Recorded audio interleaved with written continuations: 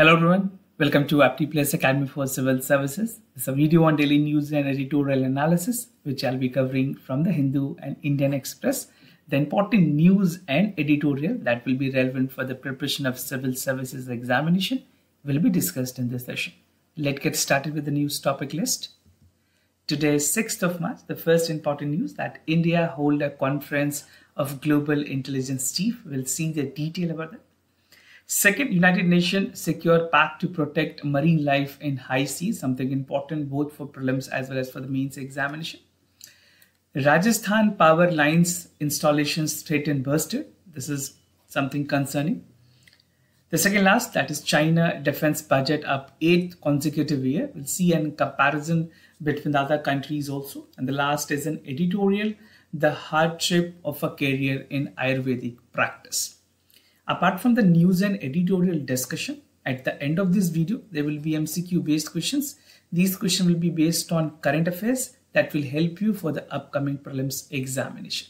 So without any further delay, let's get started. And before I begin this session, those of you who are new to our channel, do not forget to subscribe Apti Plus Academy for Civil Services on YouTube. If you like this video, if you find this video informative and helpful, do not forget to press a like button. And I'm glad to inform you about the UPSC CSC integrated test series. This is for all the aspirants who will be appearing for this year. This is a combined test series, integrated test series that will cater both the prelims and mains examination requirement. Total 30 prelims tests plus 8 mains all India level test will be there. The test on the PIQ that will be based on current affairs, CSAT and full length test. Free current affair magazine, popularly a magazine known as IS Gazetted magazine, will be provided to you. Free mentorship will also be there, and flexible date and schedule as per the convenience of the aspirant will also be provided. For more details, मैंने video के description में link दिए हुए हैं. Do check it out, register yourself, and for any further queries, you can reach out to us or even reach out to our website. So this is all about the UPSC CSC integrated test series. Now starting our discussion. The first about India hold a conference of global intelligence chief, something important for general studies paper 2, that is bilateral regional grouping and agreement involving India and affecting India's interest.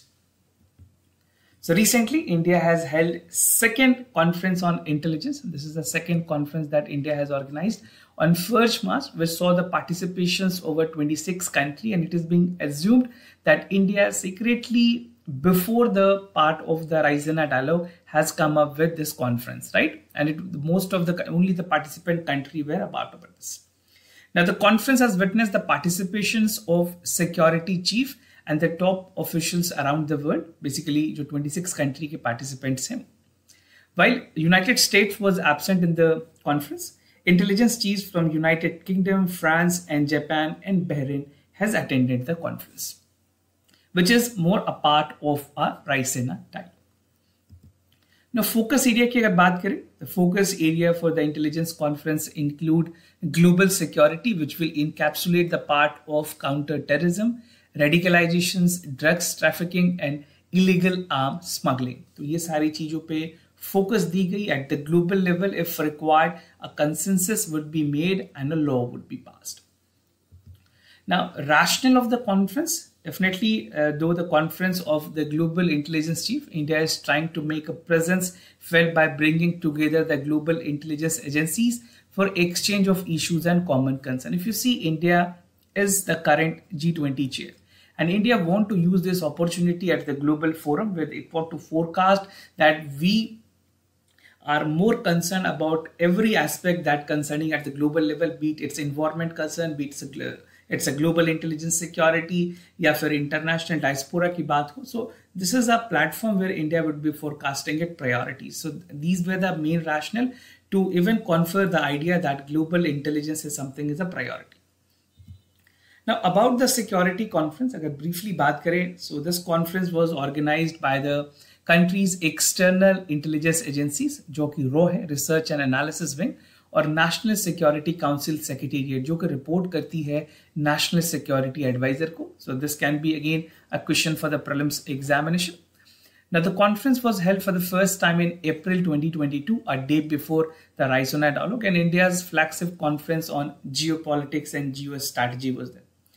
So it organized by the Ministry of External Affairs in collaborations with the Observer Research Foundation. So Raisina Dialogue is being organized by these two organizations in India. So जो Ministry of External Affairs है और Observer Research Foundation से दोनों मिलके इसको collaborate किए. Sometimes a direct question is also expected. Now the conference comes after the war in Ukraine that is still ongoing और global attention है इस चीज को लेकर के. India has been flagging other global issues including Afghanistan. जहां तक India की स्टैंड की बात करें यूक्रेन में वोटिंग को लेकर के, India has been एब्स्ट्रेनिंग on the part of the voting whether it is UNSC या और कोई भी council, because for Russia's no India's Russia relation we have lot more obligations, right. तो वो बहुत सारी ऐसी चीजें हैं जियोपॉलिटिकल लेवल, बायलैटरल लेवल पे, जिस वजह से इंडिया डायरेक्ट स्टैंड नहीं ले सकती इस context. Now, moving to the other news, National Secure Park to Protect Marine Life in the High Seas, something important for General Studies Paper 2. That is the conservation, environmental pollutions, degradation and EIA. एक major breakthrough में, for the first time the United Nations members have agreed on managing the conservation, और ये बहुत ही important और significant efforts होंगे at global level, which will be making a consensus where all countries looking forward for conserving the part of the biodiversity. So it was a long awaited step where environmental group have said that this will reverse the marine biodiversity losses and will ensure the sustainable development of the biodiversity, specifically the marine biodiversity. Now background की अगर बात करें, एक updated framework आई थी to protect the marine life in the region outside the national boundary water known as high seas has been on a decision for past 20 years, but इसमें कोई ऐसी conclusive basically आप बात करें output की, it was not there. So the previous effort has not been agreed, और इसे बार बार repeatedly it was on discussion, but there's no conclusive efforts that was made. Now this agreement, which was recently passed by the UN as a legal binding, this is something important for both prelims and mains examination. आपसे दोनों सवाल पूछे जा सकते. The Unified Treaty to Protect the Biodiversity in High Seas is a legally binding agreement which aims to conserve and ensure the sustainable use of ocean biodiversity.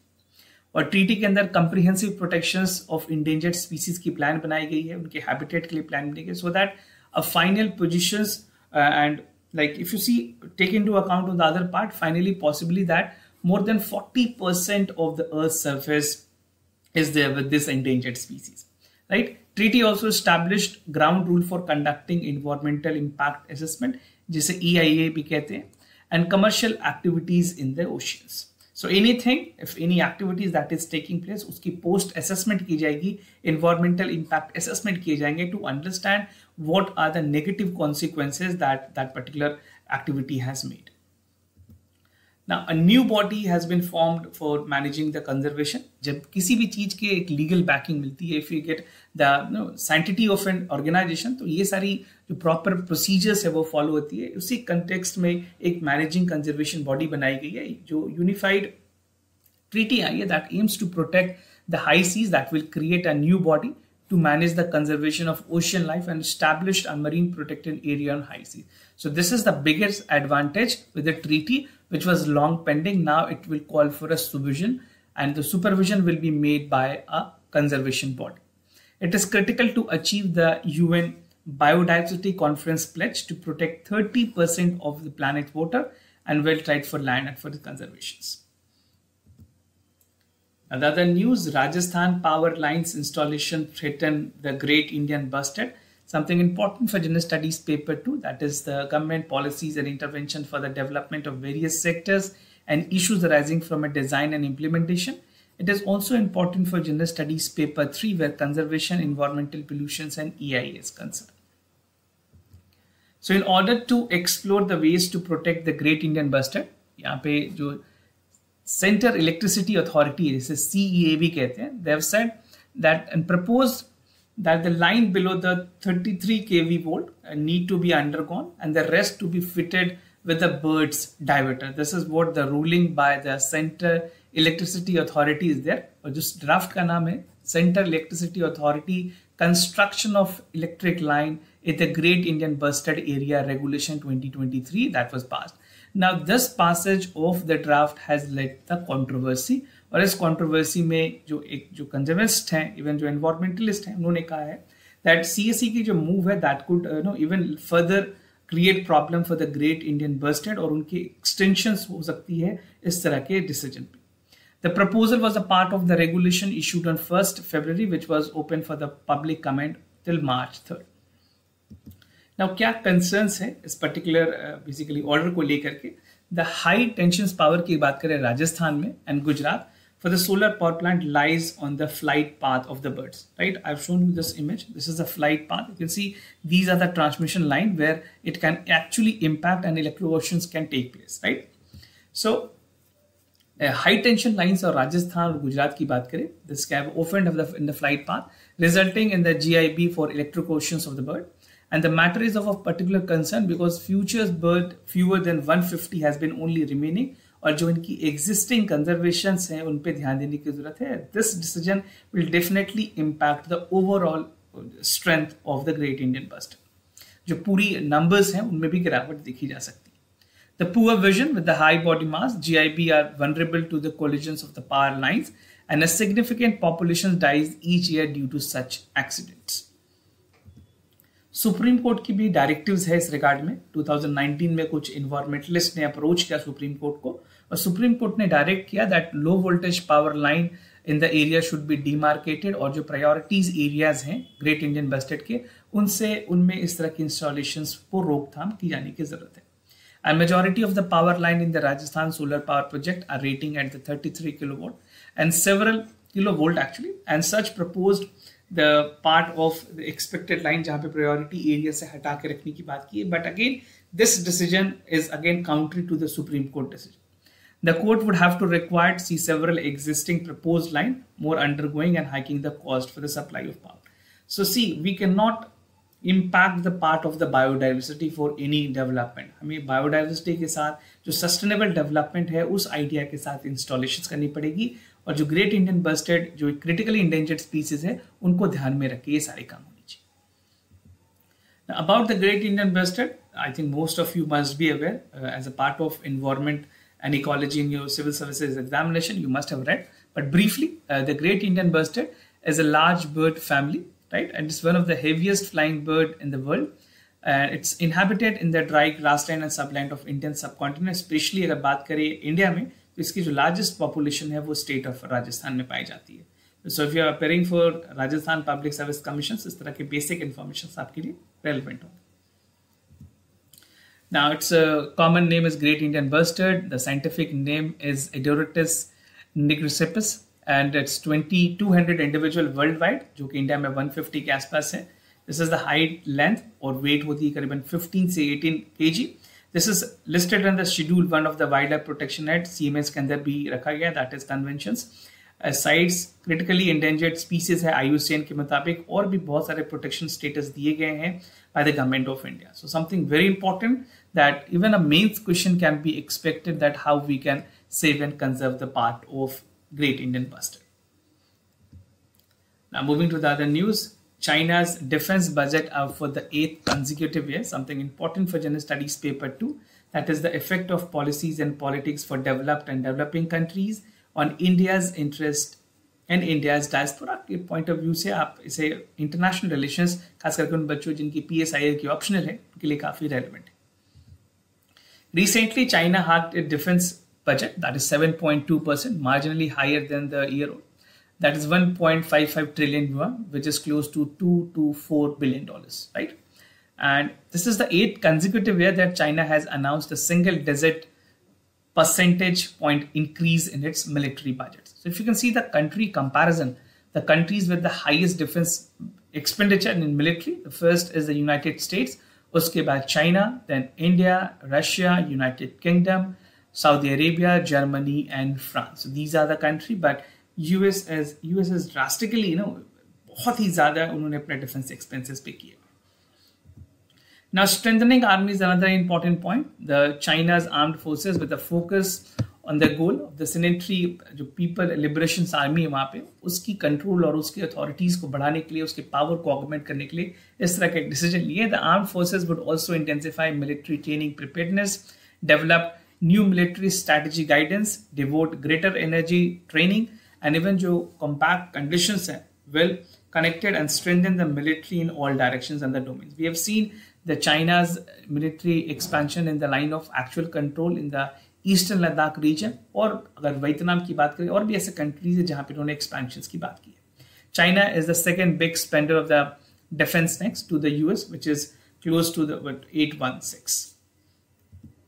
Now India के defense budget की अगर बात करें, the recent budget, the Minister, Union Finance Minister has said that 13% तक की increase की गई है, which is 5.94. but अगर absolute में देखें, this number is only 7%, right, which is close to 1.52, और 6% की current fiscal में रखी गई है, and of 1.62 lakh crore that has been allocated capital expenditure में purchase for new weapons, aircraft, warship has been given for the difficulty, and even जो defence budget है India की उसको लेकर के भी काफी सवाल उठाए गए हैं. हेल्थ सेक्टर्स में काफी कम है.